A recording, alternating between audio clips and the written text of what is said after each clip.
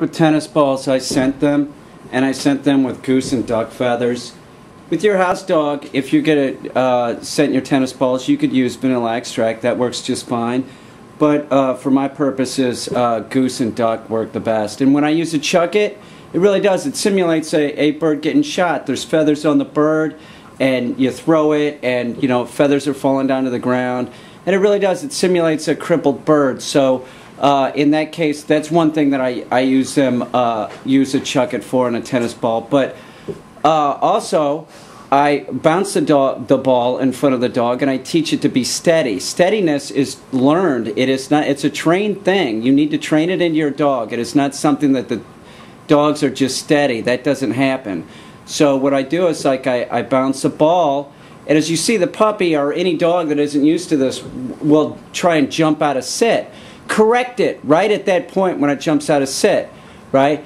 Now, so you keep doing this, and you're talking about like a few minutes for the dog to learn a game that you can use for steadiness for the rest of the dog's life. So yeah, look, it's getting a correction. Big fucking deal. Puppy, you better get your shit together. You teach the dog how to play.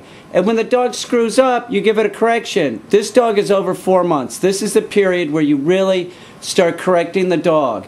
Up until that point, you don't worry about it too much. But each dog starts getting corrected at a different time.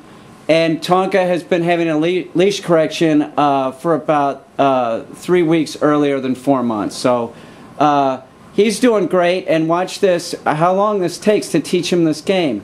Really, it is a big deal. Oh, poor, cry. Oh, Peter's being mean to the dog. No, he's not. Look, Peter just gave him the tennis ball. That's the point where the dog gets positive reinforcement.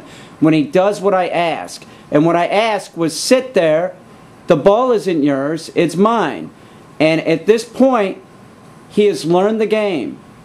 So we're looking at about time 3 minutes. Now watch. He's totally picked up the game.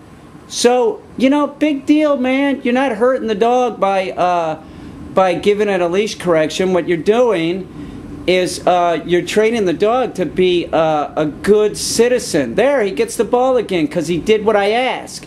3 minutes. 3 minutes, people, to teach this dog, a young puppy. And as you see, an older dog like Ike is a four-year-old Finnish lab. And he's very bubbly and gregarious. He's a great dog, man. He's a great guy. But as you see, look at him watch the tennis ball. He wants a tennis ball, but he knows the game. He knows don't move until Peter gives it to him.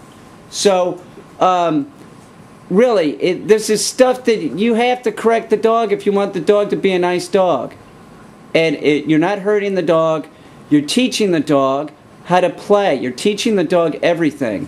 So you do that with a correction, and you do it with positive reinforcement. And the positive reinforcement in this case is the act of the dog getting the tennis ball in his mouth, right? So see, I'll do it 8 or 9 times, maybe 10 times, and then give it to Ike. He's cool with it. Look at him. He loves it. He loves this game. So it's just one more example of, like, really, make your dog steady. A steady dog is a happy dog. A dog that bark lunges and, is stepping out. If your dog steps out of heel or your dog steps out of sit, right, if it doesn't know these as implied, then your dog is fucking up. Teach your dog to be steady, and you shouldn't have any problems with your dog. We go Tonka again. We worked with Tonka earlier in the day, and here we are. We're doing the same thing. And as you see, Tonka knows it. Ike knows it, and Peter knows it. But the thing that I'm trying to stress here is that training is repetitious. The dog needs to do it again and again and again. It's like doing judo or wrestling or anything like that. It takes 1,000 times for the dog to do it right, just like the human, before it knows the command. Or, if it's a human, before they know the move. So you practice, practice, practice, and that makes for a healthy dog. And I'll tell you what, the dog that does that, it's not making decisions. It's all conditioned in, and the dog's happy because of it. And you just take the leadership role and work your dog. To work your dog does not necessarily mean that you have to run around or have the dog's heart rate up. You can also work the dog by making it use its mind and just making it sit there. It's a physical act of the dog sitting there that's making it burn calories, I guarantee you. The dog is working at that point. So, really, just get your dog used to this. And remember, if you while we're on the subject, if you're going to do retrieves with your dog, this will help you keep your dog steady too, is anytime your dog goes on a retrieve, it must sit and wait before you allow it to go on the retrieve. Remember, the retrieve is positive reinforcement.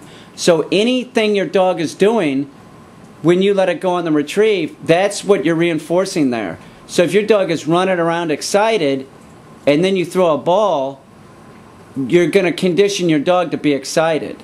And not excited like Ike. Ike is a very active, all my dogs, man, I got dogs with very high drive.